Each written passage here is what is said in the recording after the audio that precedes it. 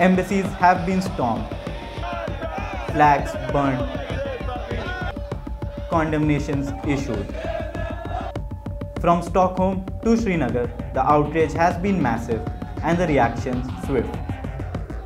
This urgent debate is prompted by recent incidents of burning of the Quran, which is the core of faith for well over 1 billion people.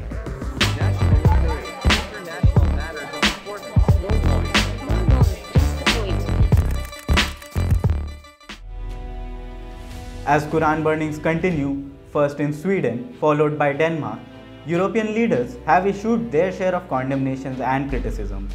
Far-right groups in Copenhagen, the Danish capital, set fire to Qurans outside the Egyptian and Turkish embassies. Turkey and Iraq immediately issued condemnations, while outrage erupted in the rest of the Muslim world. It has now turned into a battle between Islamic nations and a seemingly Islamophobic Europe. The clashes, meanwhile, continue over the defiling of the holy Islamic text. जो हाल ही में कुरान की बेहुरमती हुई है Sweden में, यह हम बिल्कुल बर्दाश्त नहीं करेंगे. The Muslim world has united against these burnings, and now Iran has called another meeting of the Organization of Islamic Countries. Even as Europe's hypocrisy is being called out, there are many who are questioning how these nations can allow racist and xenophobics to run riot in the name of so-called freedom of expression. Is this an attempt to provoke the world's Muslims? Well, we know from experience that attempting to ban such expression actually usually amplifies it further by bringing even more attention to it, and often serves as a catalyst for further hatred. Amidst all the drama, Iranian intelligence has come out with shocking claims in their investigations into these Quran burnings in Sweden and Denmark. Tehran claims that behind these provocative acts, there is the hand of Israel's legendary spy agency, the Mossad.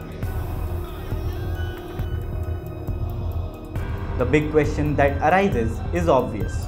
Why is Europe, a continent of nations teaching the world civility, democracy and secularism, hiding its provocative xenophobia in the garb of freedom of expression?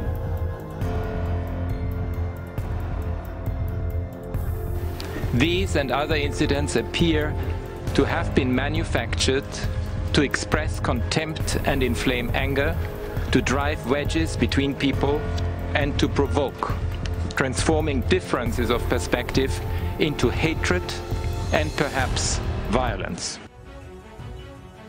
Both Denmark and Sweden say they deplore the Quran burning protest, but cite the laws of their land when it comes to stopping it. On July 20th, angered Muslims stormed the Swedish embassy in Baghdad, and immediately the narrative changed.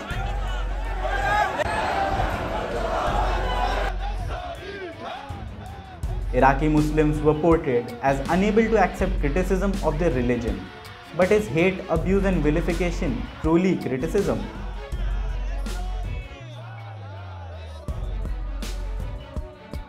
Far-right groups in Europe have taken it upon themselves to identify and highlight all the problems within Islam.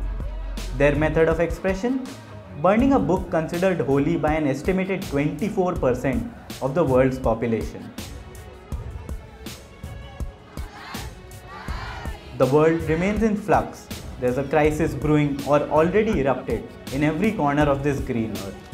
There's a war raging in Ukraine, civil conflicts in Myanmar, Sudan, Pakistan, Afghanistan, and many other nations.